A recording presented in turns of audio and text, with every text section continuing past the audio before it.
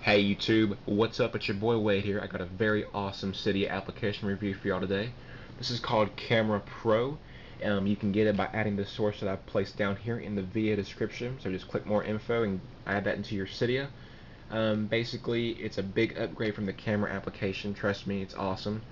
Okay, what we have here is a big camera button in the middle. We have our quick roll where we can see all the pictures that we've taken. We can search for them as well. Sorry, it's kind of hard to hold this with my camera.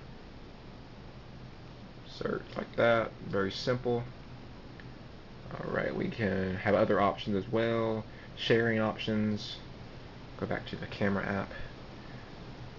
Options right here, we have a point to zoom, burst mode, which allows you to take several pictures at one time, timer, grid lines, big button, tags, geotags, which will tell you where you took the pictures. Let's say on Google Maps or something like that, you can point directly to where you took the picture.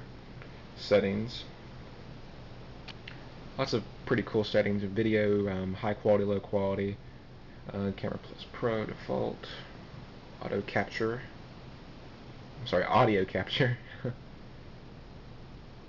Photos, timer 3 seconds.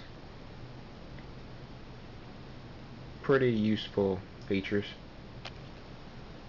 We can switch to video mode. 1 second. And we can zoom in the video mode as well.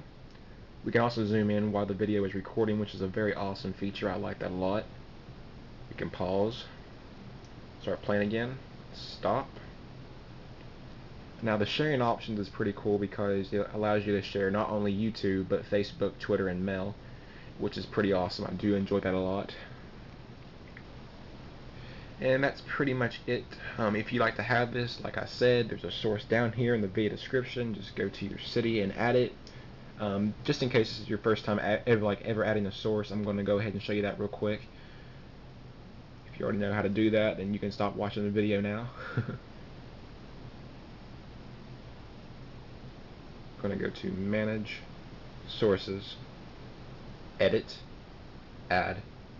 Then just add that source that you see down there, right there.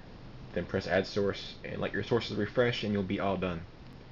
And this is Wade here. I really hope this helped, guys. If it did, please give me a thumbs up down there, and I'll see y'all later.